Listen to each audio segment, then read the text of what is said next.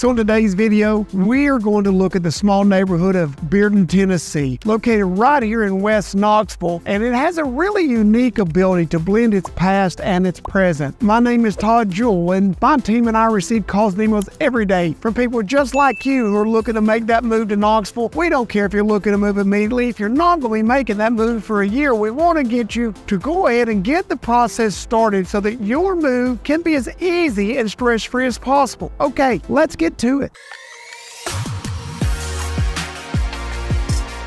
So Bearden is located about 5 miles west of downtown Knoxville. It spans all the way from Lions View Pike to Sutherland Avenue. It connects, really diverse areas like Sequoia Hills, Turkey Creek. It's surrounded by some really unique and cool neighborhoods like West Hills and Forest Heights. And, Bearden just stands as a central hub in West Knoxville. It has a very unique history. Bearden's story begins as a really small community named Erin, attracting Irish settlers way back in the 1790s. The area is known for its hostile environment during the Cherokee-American Wars, has a rich history of resilience and growth, a tale of settlers and conflicts and all those kind of cool things that we like to talk about today. But, later on, Bearden, which is also known as Bearden Village, continued to develop, and in the 20th century, it really started evolving into a real commercial hub. The rise of the Dixie Highway and Lee Highway. Westtown Mall was built in the mid-20th century, and that really propelled its growth and reshaping Bearden into today's retail powerhouse that it really has become. So let's talk a little bit about what Bearden looks like today. So Bearden today is a very unique area that contains a real combination of just about all of your high-end labels, from Lululemon to Maxwell, but it also contains everything else that you're going to need on a daily basis, such as your grocery stores, hardware stores, all of those kind of things. Many places to eat, some really cool, small, local places to eat as well. And it contains also a lot of really cool local boutiques. Some of the best local boutiques are located there in Bearden. It has this really unique ability. When you drive through Bearden, you get a really unique feel. You have some of the older architecture there, and they've taken and incorporated these newer stores into that older architecture. It just really gives it a unique feel. You're going to find, like I said, all your major stores there. You're going to all the way to your fresh markets, everything that you're going to need on a daily basis, and a lot of things that people are really looking for. And the thing about Bearden is this: because of its central location, 5 miles out of downtown, in the heart of West Knoxville, surrounded by Sequoia Hills, and then the rest of West Knoxville, it's easy to access from many areas. And so it makes it a very popular shopping area, dining area, place to come to for various things. Now let's talk about Bearden's real estate market. What is the real estate market like in Bearden? Well, first of all, it's small. Bearden proper doesn't have a tremendous amount of homes that are ever going to be on the market at one time. And because of that, it's really difficult to find out what would be a medium price home today. There were just 2 or 3 homes actually in Bearden on the market when we shot this video, and you're going to see homes there ranging anywhere from, you can find homes in the 4s, and you can find homes that are well north of $1 million.